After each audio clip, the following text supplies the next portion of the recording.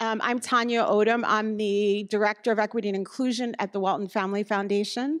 We want to thank SOCAP for allowing us to co-sponsor this. And just to make sure you're in the right place, the title of this is How Philanthropy and Social Capital Can Help Advance Innovative Approaches to Diversity, Equity, and Inclusion.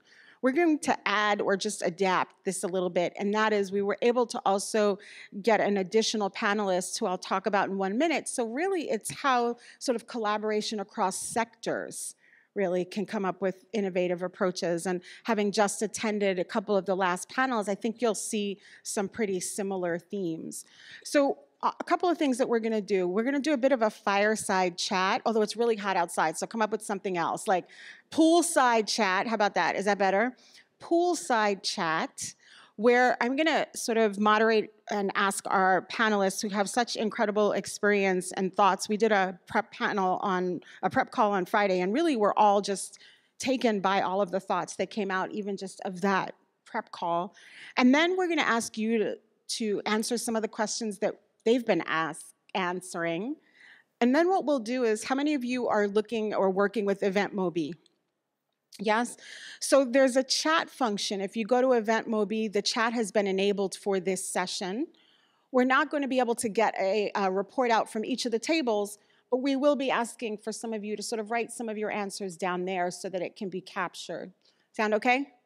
So to begin, I'd love for the panelists to introduce themselves. And Chad, you are the person who may not be seen on the app. Doesn't mean you're invisible, right? You exist. And actually, we thought it was a really important addition because you are from the not-for-profit sector. So can you introduce yourself and give us a little bio since people don't have your bio? Absolutely. Thanks, Tanya. It's an honor to be with you all. Chad Hugh. I serve as the Senior VP for Strategy, Equity, and Impact for the YMCA of San Francisco here. Served with the YMCA of the USA National Office in Chicago in Diversity, Equity, and Inclusion for 10 years before that. Served on the Board of Trustees for the Tyler Clemente Foundation in New York City and formerly on the Board of Howard Brown Health, the FQHC out of Chicago. Thank you, Chad, and thanks for joining us. Jaynemarie. Hello. Good afternoon, everyone. My name is Jaynemarie Angbah. I serve as the director for the Race, Equity, Diversity, and Inclusion Change Learning Journey at Charles and Lynn Schusterman Family Philanthropies. I am in many ways a non-traditional equity practitioner in the sense that for most of my career, I had the pleasure of serving children and families as an educator and youth development professional, and then transitioned into kind of national scale and programming, which centered and focused equity as well as professional learning for early career youth development professionals. And so equity has been a clear strand in my career, but I have the pleasure now of working in the philanthropic space at an organization that strives for a future in which we all live to our highest values. And are striving for just and fair communities in both the US and Israel. And we invest in about 7 different grant-making areas: criminal justice, education, gender reproductive equity, democracy and voting rights, US Jewish grant-making, and we do place-based programming in Tulsa, Oklahoma. So that is me. Nice to see you guys. Thank you. Morgan. Hi, everybody. So glad to be back in conference rooms again. My name is Morgan Mercer. I'm the founder and CEO of Vantage Point. We leverage virtual reality for training, most prominently around topics like anti-harassment, diversity, equity, and inclusion. We work with companies like IKEA, Hyundai, etc. Alongside that, I'm a program judge and advisor for Headstream Accelerator. It's an accelerator program that's focused on creating inclusive digital spaces, especially for youth. It's backed by Melinda Gates. And then I'm also working on a book, and I'm an investor, and I advise a few other companies. Great, thank you. Before I ask you all a couple of questions, Morgan, we talked a little bit about this on the prep call, but there's a really interesting story behind you founding your company. Can you talk about that a little bit? Absolutely, happy to. So I'm a biracial woman. I was born in North Carolina, and my dad is a Trump supporter. He's white, and my mom is Black, and she's a Democrat. They're very divorced. They divorced a long, long time ago. That's always the question people ask me is, how are they still together? I'm like, oh no, they're not. But they did stay together for a majority of my childhood. And what that really showed me growing up, every single time I would ask them a question, whether it be around the school system and busing or the way that we were supposed to manage finances, the answers I would get were always completely different. And what I saw was that two different people can have completely different perspectives on the exact same point, depending on their life experiences and how they got to those, that perspective. And so me growing up in this environment, I always thought I was self-aware of my own biases and beliefs and how those interacted with each other. And then when I went to university, I moved abroad and I ended up befriending somebody who was ethnically Ethiopian, but born in Sweden. And I made a comment to her that I didn't realize at the time was wrong until she called me out on it. And she was not just mad at me, but she was hurt. And when she was hurt, I had to really question myself. It's a comment that I'm so embarrassed to this day that I said. And I really had to question myself. And I realized a few things, which is that feelings are subjective, meaning each of us with our own personal experience. It informs the way that we come to know a feeling. So everybody has a different version of the word discomfort. And then I also came to realize different things like, in order for us to feel compelled, we have to feel like a problem impacts us. So of course, being a woman, having my own life experiences with things like gender normative stereotyping, discrimination, variations of harassment, I realized that in order for people to have empathy and awareness and be able to make a change, we needed to really address, this concept of communal language, then allowing people to learn new behaviors effectively. It's so interesting because for those who heard my colleague Chelsea Peters talk, one of the things we talk about at the foundation a lot, which you just underscored, is how do we get people to talk, right? And I think in the work around racial equity, diversity, equity, and inclusion, I've been doing this a long time, and I think that is the challenge. That is the work, to get us to be able to learn the different perspectives. But I appreciate something you just said, which is the humility when you do make a mistake. Right? Because I think we all get in this positionality sometimes and we don't always go to that place of learning. So I'm going to ask you all a question I'm asked all the time, and we could almost have this entire session about this question, which is, since the summer of 2020, after the murder of George Floyd and several others, some have said that the US has gone through this period of racial reckoning. And we're now sort of 2 years, plus, by the way, a global pandemic. Thank you very much, right? So all of this. So I'm curious what you all would say to people who ask about, has there been progress? What have you seen? Who wants to start? Jaynemarie, any thoughts? You want to start? I think, I think it's an interesting question. And I think when we think about how embedded systemic oppression is in every facet of this country, and honestly, globally, right?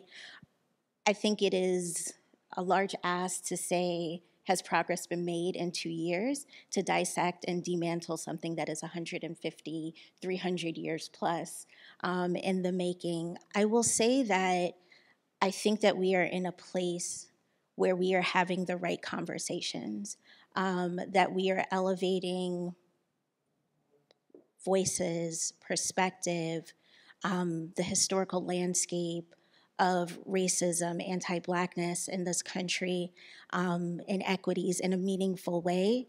I think that this work is a marathon. I think that this work is a lot of small, incremental changes that ultimately will lead to massive shifts and change. And so, yes, I think that there is a different level or measure of accountability than we've seen in a very, very long time. But I think the thing that we are tackling is so immense that this is hard work and long work, and I'm not completely sure if all of the right stakeholders are invested at the right level in dissecting systemic oppression that they need to be. Thanks. Chad, any thoughts on this? No, I think my colleague said it wonderfully. We need to recognize the historical context of our country, right? And the historical context, speaking from the nonprofit sector, of the nonprofit industrial complex. And when we think about, like Jaynemarie mentioned, the anti-Blackness that exists, there's a reason for it, right? Our country is founded on a really tragic and challenging history of inequities across multiple dimensions of diversity. I think the challenge isn't here in San Francisco, but across the US and around the world, it wasn't that we woke up to it, it was that our words needed to match a certain narrative after George Floyd was murdered. It made it harder I think, for us to really have, in my opinion, real conversations, because everyone started to understand that if you don't use certain words, you're not seeming as socially conscious, right? But it's not just the work, it's the actions. At the Y, we're trying to dive into systems change, trying to uncover the policies, practices, and procedures that can help us to really do that work, and it's hard. I think, to your point, when we think about and we use words, the expectation of the people we serve, the people we employ, the people we are accountable to, is that we know what we're talking about. When we say equity, when we say diversity and inclusion, when we say anti-racism, as we're trying to do in the Y, the expectation is we are doing some work around that. And that's the challenging part, I think. Yeah. I also think it sort of raised the stakes, right? So at the foundation, we've been working on diversity, equity, and inclusion, and it raised the stakes in terms of what our partners were wanting to hear, but also people internally. Right? How are we talking about sort of what we're doing? How are we bringing this to the forefront? And one of the reasons I said yes, I mean, I'm a serial entrepreneur. I have had my own business for over 20 years. One of the reasons I said yes to the role at the foundation, and those of you who've done DEI and civil rights work will get this, is that prioritizing diversity, equity, and inclusion was put in the strategy before I even got there.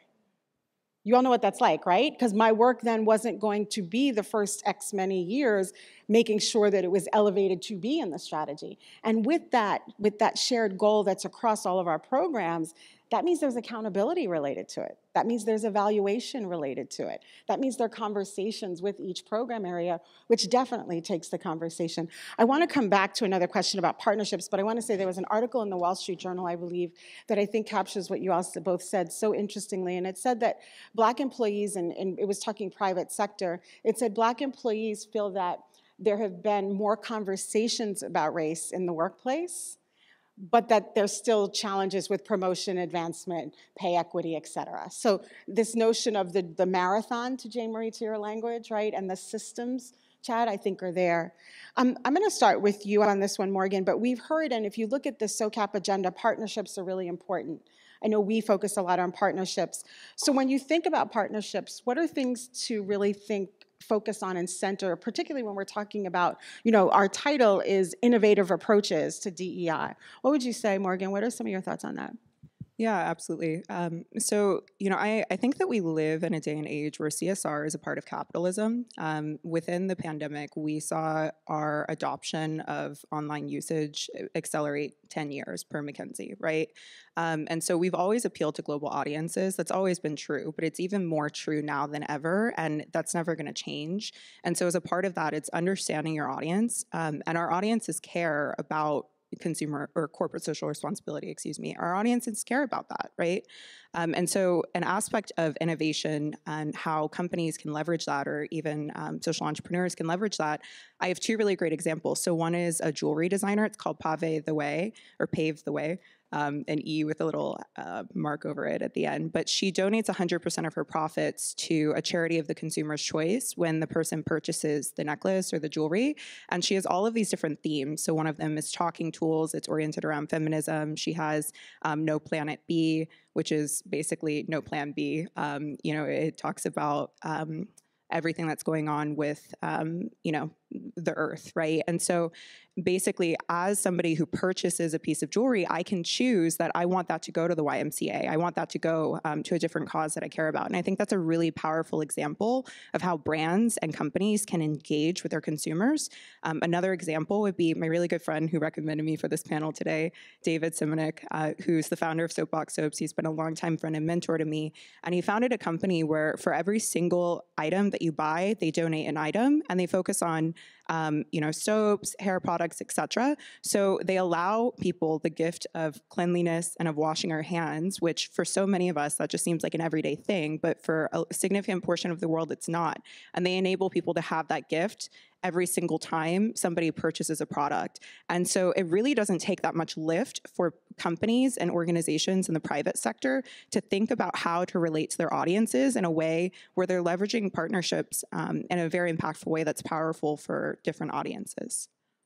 Before, Jaynemarie, I'd love to hear your thoughts. I just have to say, you mentioned the jewelry company on Friday. I'm kind of annoyed at you now because I spent a lot of time on that website in the last couple of days. So I don't know. Don't do it now because you're focused, but the website is quite lovely. So thank you for that. Jaynemarie, what are your thoughts? We've talked about this. What about partnerships, particularly when you think about philanthropy?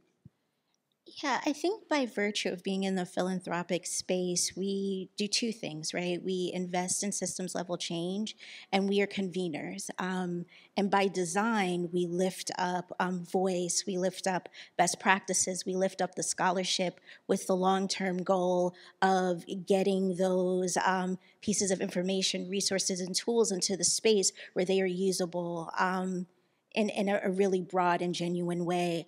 I will say that the deeper we lean into equity as an organization, the better we understand that the true art or act of partnership is lifting up the voices of the most marginalized in a genuine way with a level of humility that mitigates the power and privilege that is embedded in what we do and gives voice to those who would not be at the table or who were voiceless by virtue of their identity markers or positionality.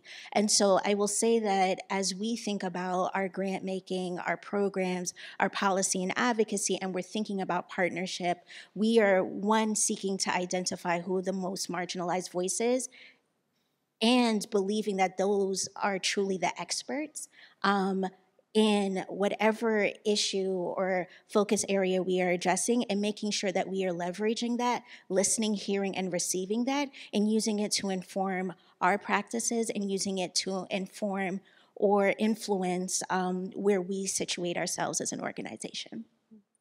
Chad, what might you say about that, partnerships and the YMCA's work? I think ditto to everything that Jaynemarie just said. The words, especially the responsibility of partnerships to really focus on those that are most marginalized. I think, in the nonprofit sector, partnerships, they provide space, they provide accountability, and they provide impact, right? I think human beings, all of us, are much more thoughtful now about where we spend every dollar, about where we work, about where we volunteer, about where we shop, about where we everything, to your point.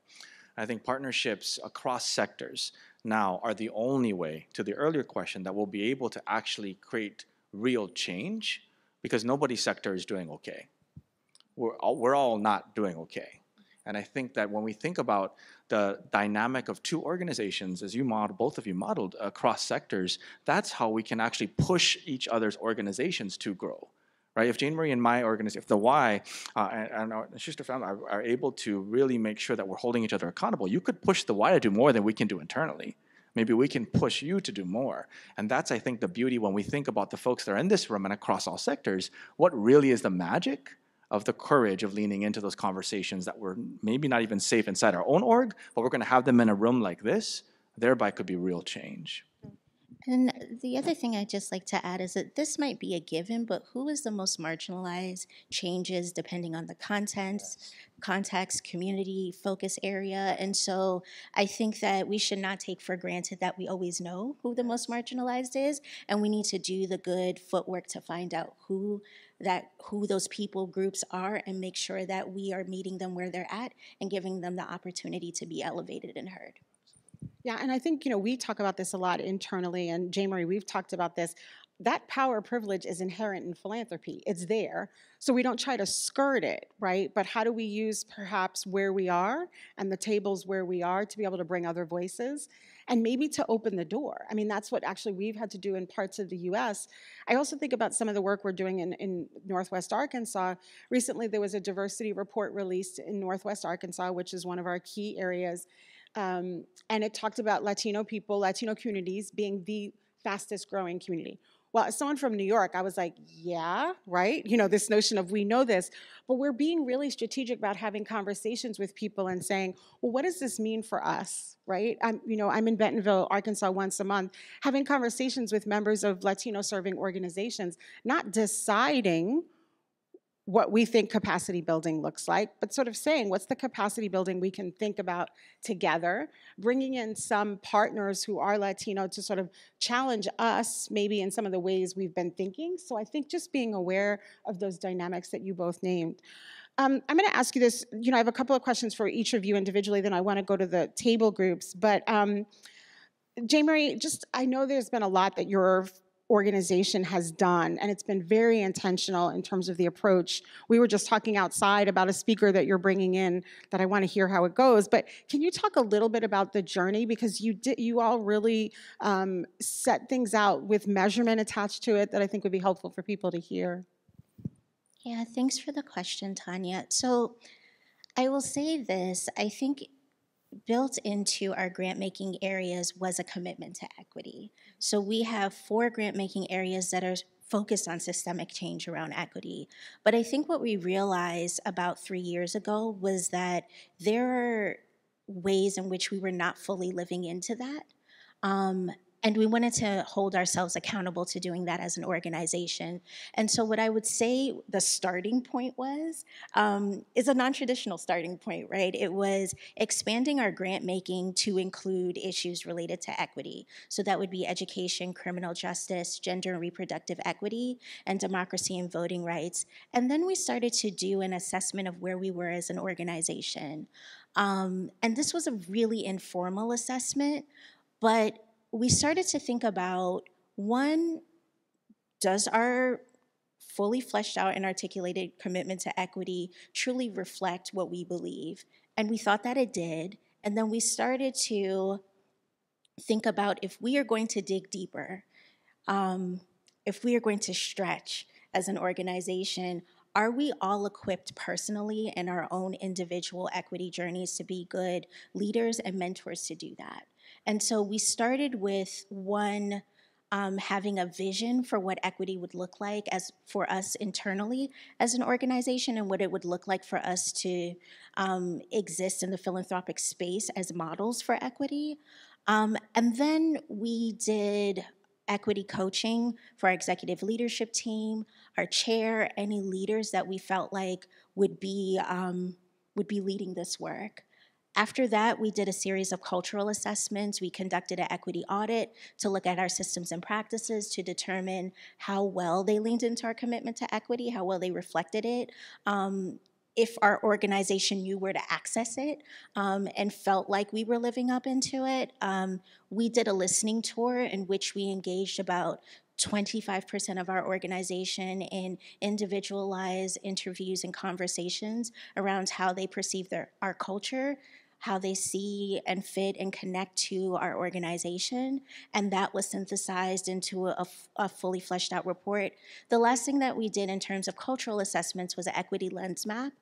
And those are individual equity assessments in which we asked, and it was voluntary, and we had over 70% of our organization complete them, and we received an aggregate of that. And my work was to take all of that data and synthesize it and really be able to articulate for our leadership where we were thriving, and what were our areas of growth. And I would say that led into a REDI Change team, which was 23 members, cross-sectional, from across our organization, different identity markers. We have 5 offices across the US, different offices, different backgrounds on a lot of different levels. It included our entire executive team and our chair.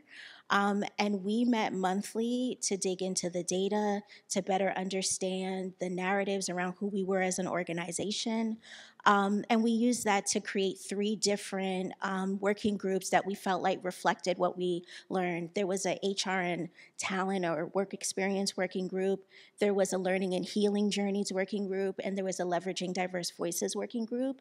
And those working groups worked so diligently to really make proposals around the ways in which we could shift and change, not only internally, but externally. And I will say that we are at a phase in our work now where I am working with a new REDI Change team, our executive team and chair, cross-functionally within our talent and HR, impact and operations teams, as well as with our grant-making teams to think about how we implement some of the things that were recommended in our proposal.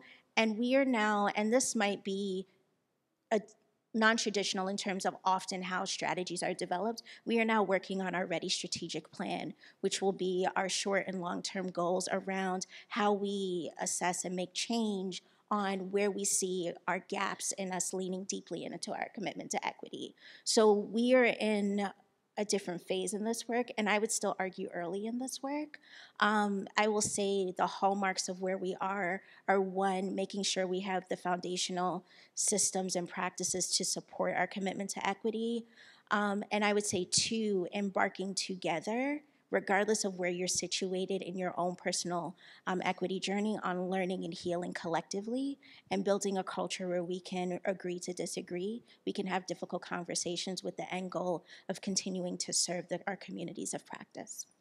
Yeah, I mean, and I hope you all, I always, when I ask that question, I know it's a lot, but that to me is something to think about, right? Just all those pieces. The other thing I think you did, and I think we model this by the learning that we do, is even when we had our prep call, we talked about what if one of us said something that we disagreed with?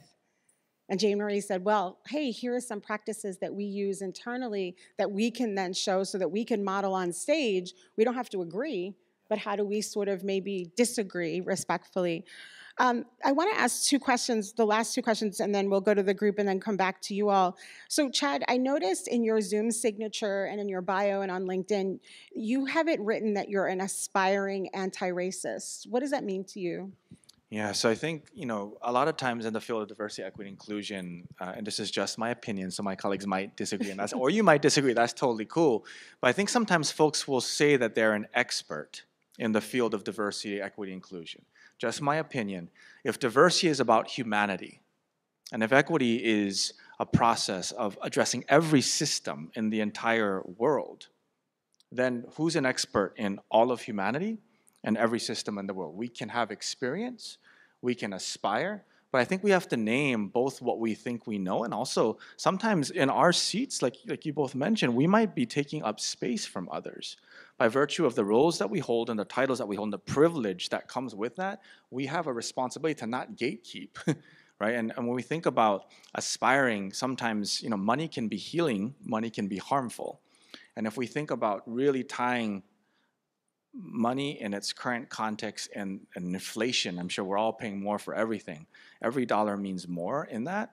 And so I think for me, aspiring anti-racist means that I'm trying to, in every way, shape, or form, humanize what has been dehumanized.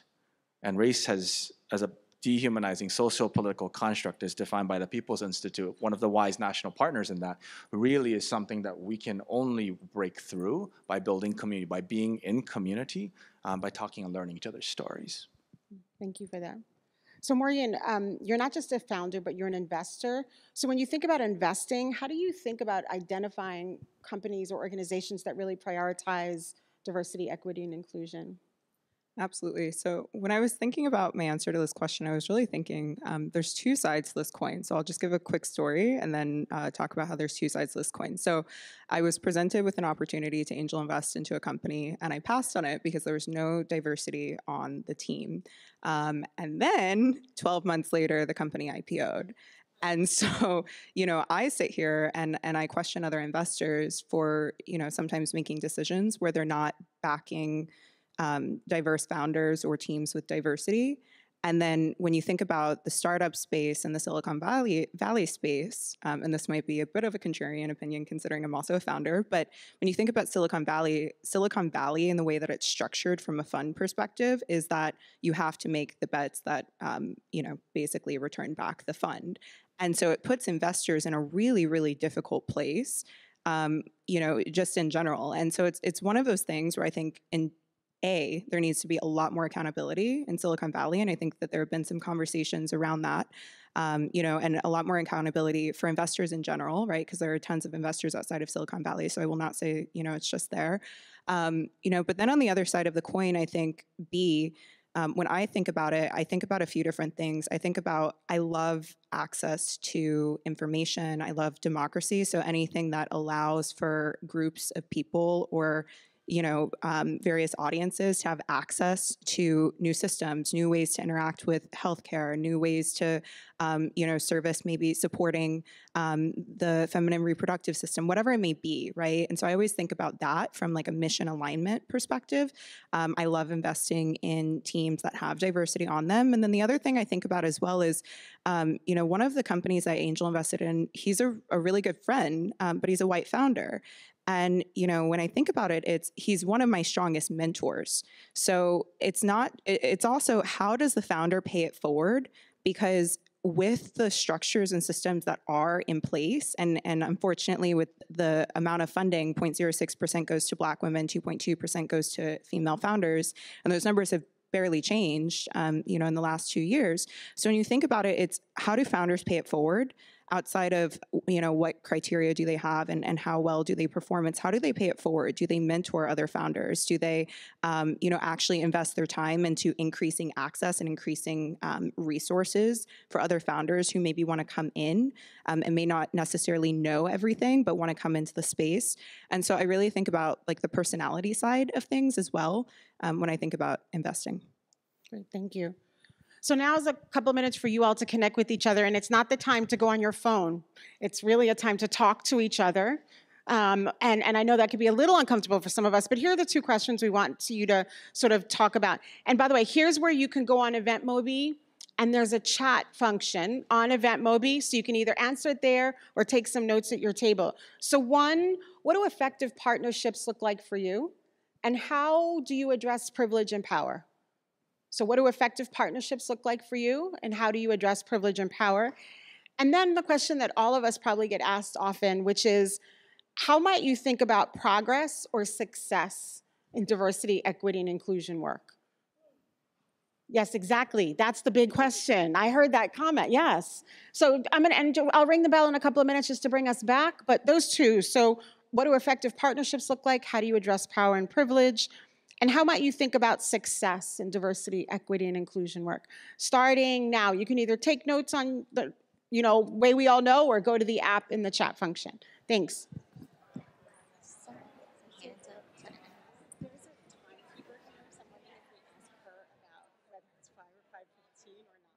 I think we're just getting some.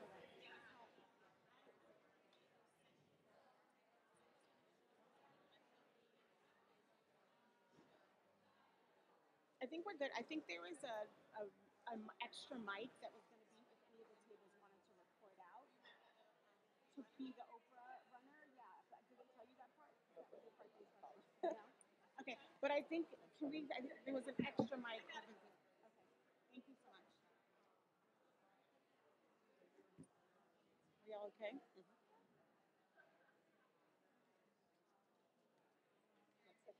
Another half an hour? No, I know.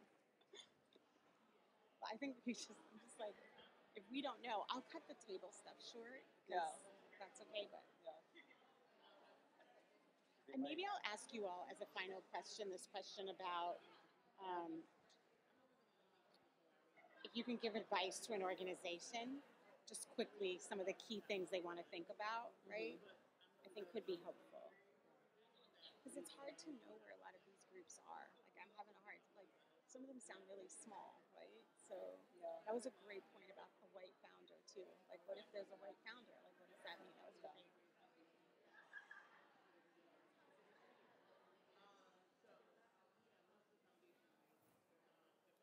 Well, people are talking, that's good. Yeah.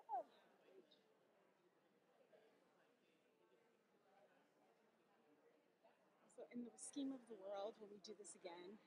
I'm a morning person. That's so funny. Completely. And right now, body clock time.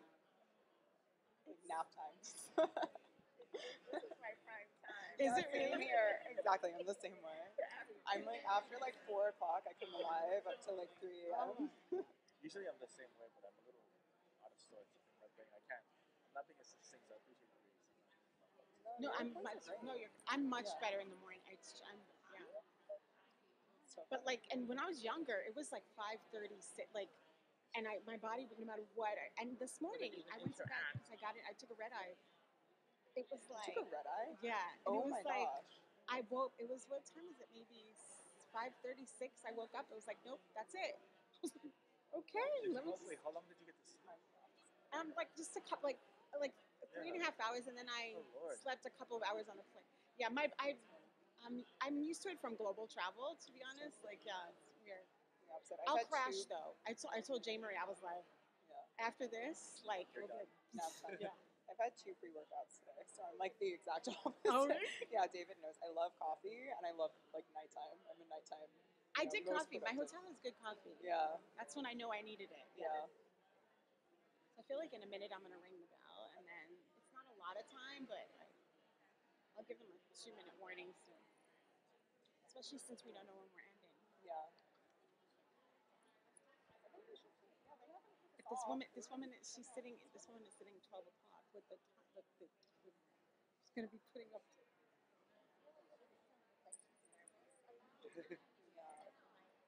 And I think we're probably the last thing, probably before a reception or something. Yeah. We'll see the energy. Yeah. If people start pontificating, well. Sorry. I'll take the physical cues. Yeah.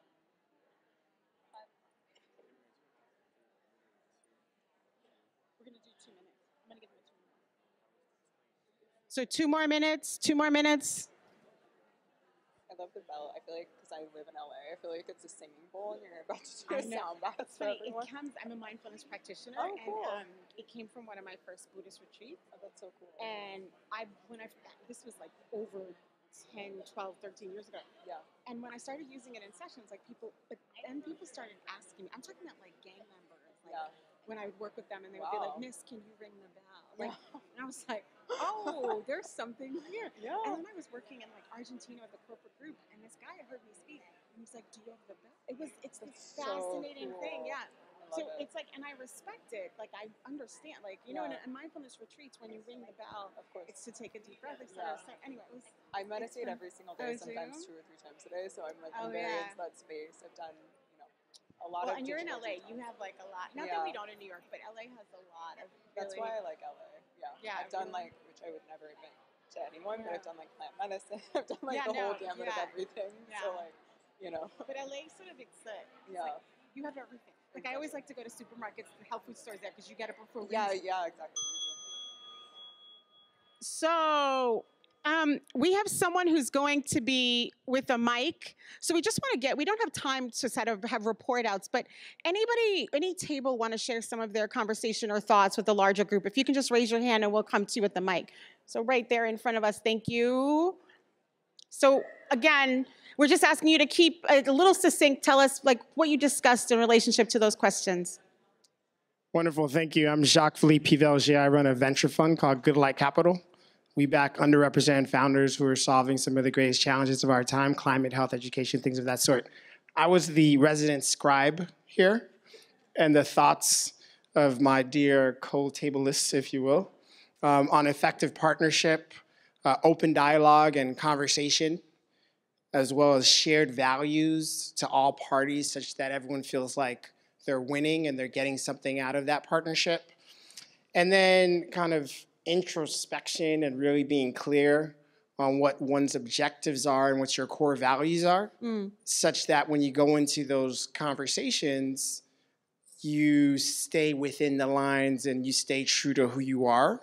With respect to power and privilege, trust helps to level the playing field, and really having a sense for who you're interacting with and why is something to be considerate of. And the last point that you raised around what success looks like, we didn't actually get to cover that. So I figure I'll share my own opinion there. And so my view on success is somewhat different from the traditional Western model. And then I think typically we focus on clear objectives that we look to achieve, and that's how we measure success. I find that to be quite flat and uninspiring, and doesn't actually leave room for happiness and joy.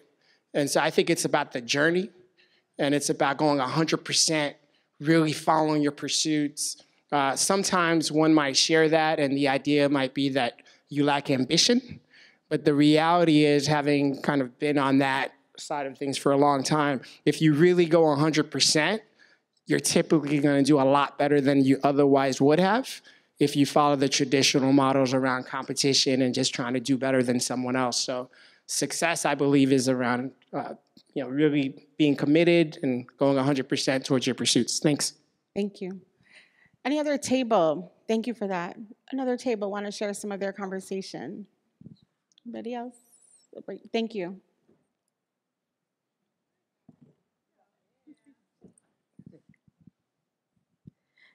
Good afternoon. I don't know what time it is. Hi. My name is Jay Wilson. I'm the founder of Melanated Moms. I'm super excited about this. So we had a really good discussion. We did not get to the second question also. But our general consensus was really talking about how leveling the playing field with the people who are consuming whatever that task is actually what creates the trust that you were talking about, sir. I don't know your name. Sorry. Jacques Philippe. But knowing that that level of investment is actually what creates that change, and it creates a bigger opportunity for people to feel that they are going into a space that actually values them and values their opinions, right? But it also shows how much investment you're allowing each of the participants to have, because they both are trying to go towards the same goal, and that is equitable, right? So you're giving people what they need, not just a bunch of items and saying here, right? So that was what we kind of covered. Did I miss something? No? All right. Thank you. Great. Thank you. Thank you. Any other table? If I go back to the panelists for a moment. No? So, it's interesting to hear what you both said. So one of my mentors, anybody here from Boston? Boston, anyone? So one of my mentors and teachers and just people who've inspired me has been Mel King, who's a civil rights leader, first Black person to run for mayor in the city of Boston, and has just taught me a tremendous amount. One of the things he always says is that if you're really listening, then you have a willingness to change your mind. And I think about that, right? Like if I'm really listening, what am I hearing and what people are saying and who has that dynamic? And I was teaching yesterday before I came here, and I teach a course on global workplace, and we were talking about cross-cultural dynamics. And out of a class of 25, only 2 people were from the United States. And it was this fascinating conversation around what they were experiencing in this, US university in trying to manage, and I was so present to things we take for granted. Like small talk is driving them bananas, right? And what one of them said, so several of them said, here when someone asks you how they're walking away before you answer. And I thought about us sitting down at a table with people who we say we want to be in partnership with, not thinking about some of those little things that we just assume because they're part of our culture, or part of the way we run businesses, or part of the way we run meetings, right? So that comes up for me. The other thing we wanted to, I get that the big question around success, and I'm not gonna sort of put you all on the spot. I think one of the things we talked about, those of us in the philanthropy space in particular, in the last 2 years, one of the things that really concerned me that people would say would be success would be if we only had people of color, this is gonna be it if we fund people, organizations led by people of color. And my colleagues can tell you internally, I kept saying, that is not the only thing we wanna think about, because what if that person leaves? Is there a strategy? Is there a bench? Is there a commitment to this? Right? Of course, representation is important, but the structure piece also has to be something we take into account. So I'm gonna ask you all, esteemed panelists, if there's an organization that's really thinking about this, wants to go deeper, you all have done this in different ways, and I'm just curious, what would be some coaching or advice you would give to an organization around how to do this? Chad, I'll start with you and come down this way.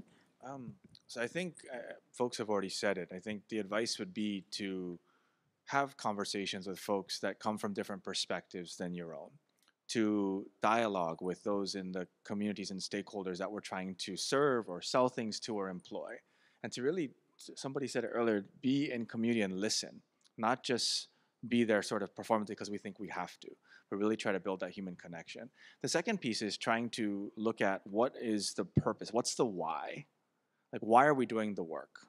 Is it that we're trying to better the quality of life of the why we're trying to do? Or is it we're trying to say that we have a DEI practice? Is it that we want to sound the right way, or is it really something deeper? And I think that's the piece, is trying to figure out, and it's okay to name what it is. There's nothing wrong with any entry point in this work, but it is important that we name where that is. Thank you.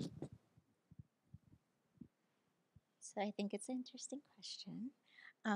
And I will not be redundant, and I think I agree with what Chad said. I will dig deeper into your last statement. I think the first question that the organization needs to ask is, are we willing to do the hard work that it will take to be an organization that is equitable and inclusive and lives into the words on paper? Because not every organization is primed to do this. And I say, and I've shared this with Tanya, I say this all the time, I feel really blessed to be leading this work at an organization where the commitment to equity starts at our chair and trickles down, which means that it is part of the foundation of who we are, what we're trying to do. And she is willing to push and stretch and do the hard work to get there. And I don't think that's true for every organization. And so it's really doing a true and genuine assessment of where you're at and where you aspire to be, and if you're willing to actually do the work that it takes to get there. The other thing that I will say is make sure that you build the frameworks, tools, systems, and practices that will serve as a strong foundation for the work to build. And to your point, Tanya, not be dependent on a person, because the accountability comes from the system, not from people. I truly believe that. And if you don't have the right systems in place, it will fall apart when you don't have the right person leading this work. The last thing that I will say is like, while this idea or metric for success can be nebulous or can be difficult to articulate, I think it's really important that you have measures for success.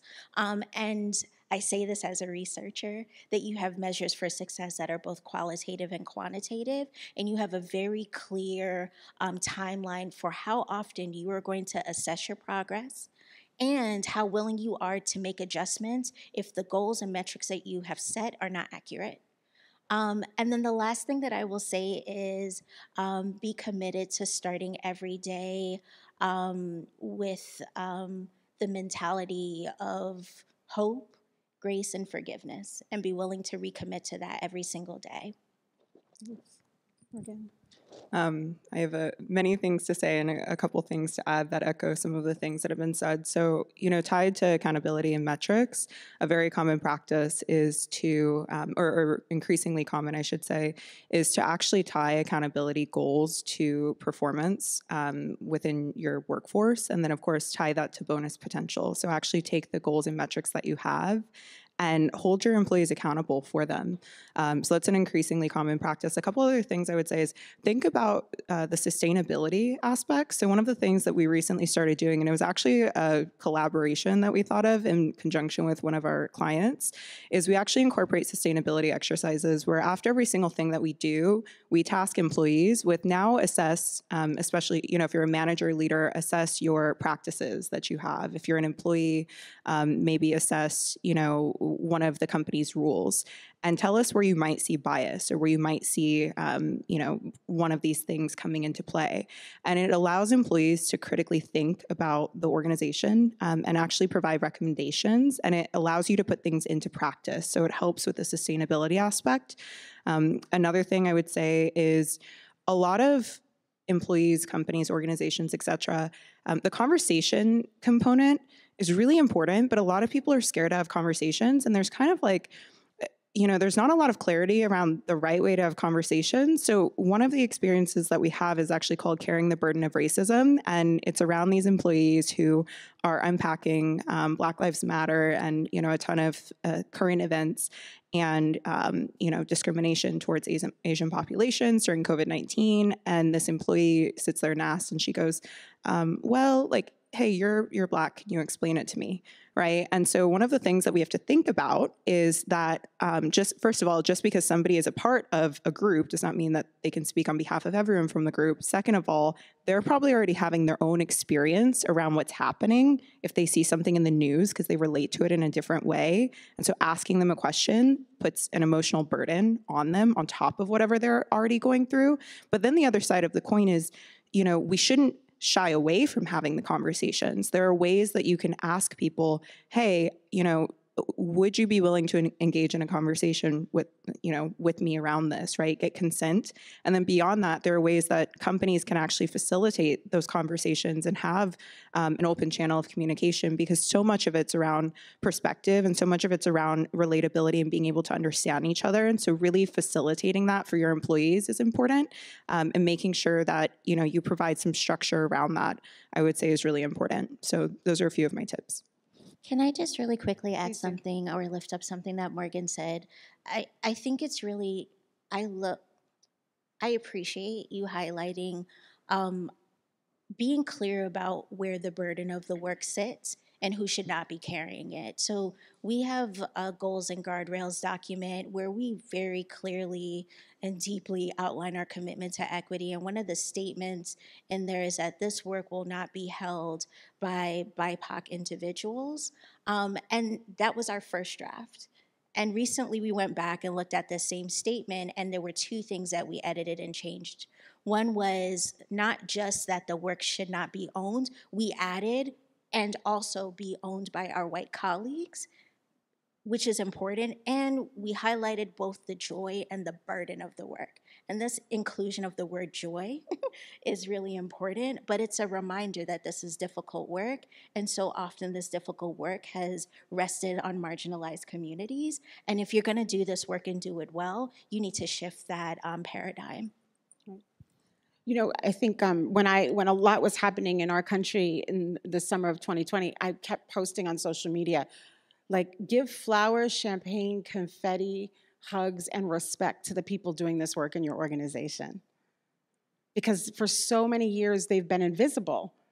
People would ask me what I do, and people would be like, oh, right? In the last couple of years in this country, now people understand. And I think this sort of making sure that people who are doing this work are not the only people. Because I think, one, it's burnout.